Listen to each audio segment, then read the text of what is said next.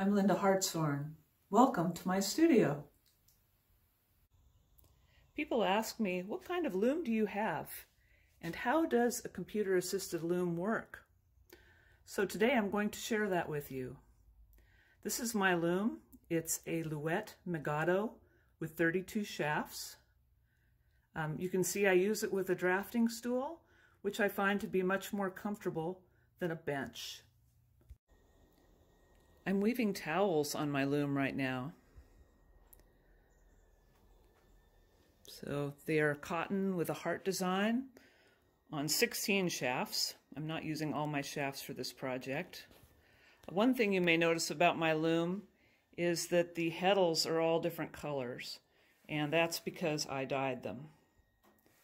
And another thing you will notice that's different about this loom is that it has a laptop attached to it, and also this wooden box here, which is the Dobby or computer interface.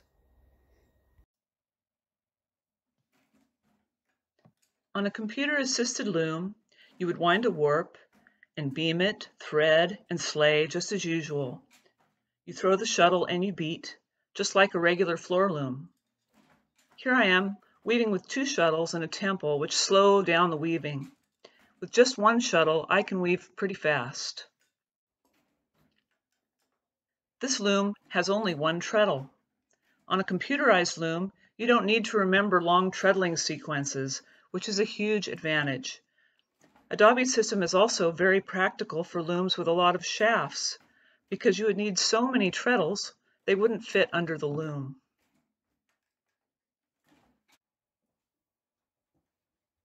Here's my laptop running weaving software. It is connected to the loom with a USB cable that goes to the interface or Dobby box. The computer reads the draft, pick by pick, and tells the Dobby which shafts to lift. Even if I want to weave plain weave, I still have to have a draft for it on my computer. Understanding how to use weaving software is an important part of weaving on a computer-assisted loom. I design most of my own drafts for the fabrics I weave.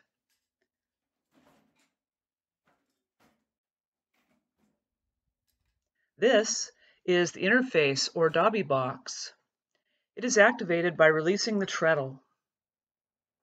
The Dobby hooks are pushed out for each shaft that needs to be lifted by a solenoid from the Dobby.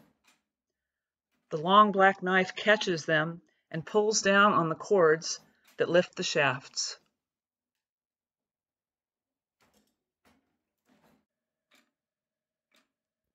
Here is a close-up of the action of the solenoids from the Dobby, pushing out the Dobby hooks so that they can be caught by the knife. Weaving on a computer-assisted loom is very enjoyable, and you can concentrate on making nice selvages and having a consistent beat, which are very important goals in weaving.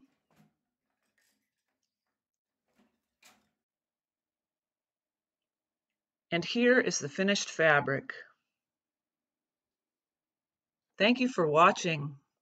Keep weaving.